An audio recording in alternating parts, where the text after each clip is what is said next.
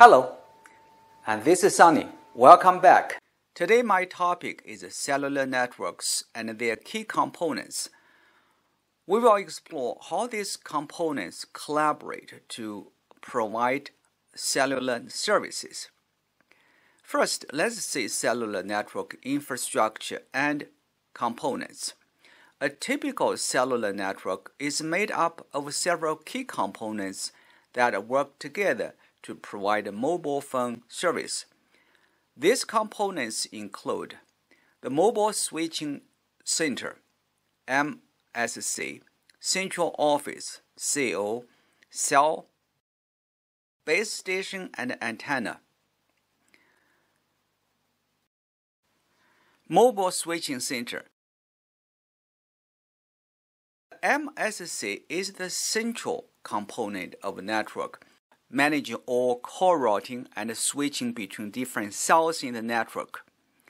Its main functions include controlling flow voice and data traffic between the mobile devices within the network, acting as a gateway between the wireless network and wired network, routing calls and data to the appropriate base station and cell site.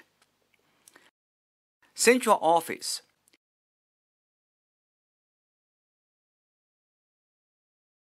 Central Office is a point where the local loop terminates. It's responsible for connecting calls between the users on different local loops, providing other services such as call routing, call waiting, and caller ID, connecting other telephone exchange in the wired network.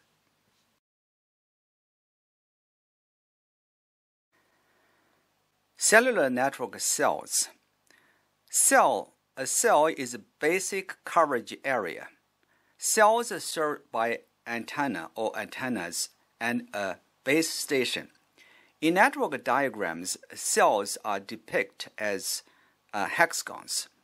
Multiple cells form a network in a honeycomb pattern. A cell size depends on network access method, region topology, and amount of cellular traffic.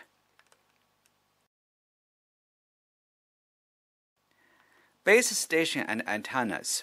A base station is a fixed transceiver that connects mobile devices to the cellular network. It typically consists of a transceiver, a power amplifier, and other electronic components. Antenna is a device that transmits and receives signals between the mobile devices and the base station.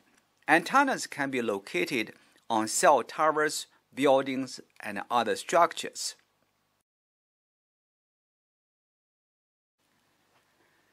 Now let's talk about a handoff. Antennas are positioned at the three corners of each cell, providing coverage over three equal distance loops. When a user passes from one coverage area to another, his mobile device begins communicating with a different antenna. The transition, which normally happens without the user's awareness, is known as handoff.